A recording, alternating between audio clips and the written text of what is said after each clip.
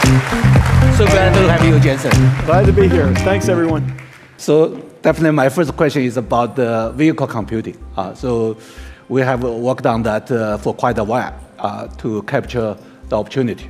The largest industry in the world is transportation, and it is about to become a computer industry for the very first time. Yeah, for sure. And so what's inside the computer, what's inside the car used to be, of course, engines and electronic parts, but in the future it's going to be a computer. And so this is going to be one gigantic new market for the computer industry, and it's terrific that Lenovo is going to be part of it.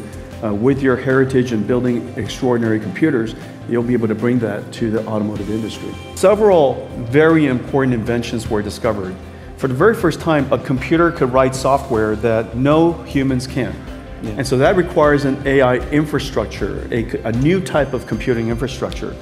And this is the largest TAM expansion in the history of our partnership. We've been working together now for 25 years. Yes. I can't imagine a better partnership than the two of ours, where the knowledge and the technologies and the reach of the world's markets, from transportation to healthcare to financial services, the reach of the world's markets is so broad with the Lenovo team. The combination between us, we can bring this technology to just about everybody.